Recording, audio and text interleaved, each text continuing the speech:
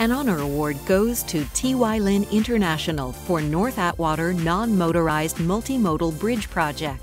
The client is City of Los Angeles Bureau of Engineering. This is the first cable-stayed bridge in Los Angeles. Initially contracted as prime consultant to provide construction support and inspection, T.Y. Lin International became the engineer of record to complete and elevate project plans to the level needed for construction, while also addressing multiple competing criteria. Immediately partnering with the City of Los Angeles, the contractor, and project stakeholders, T.Y. Lin International successfully evaluated the design, updated plans, and finalized missing details in a phased sequence needed to maintain an aggressive construction schedule.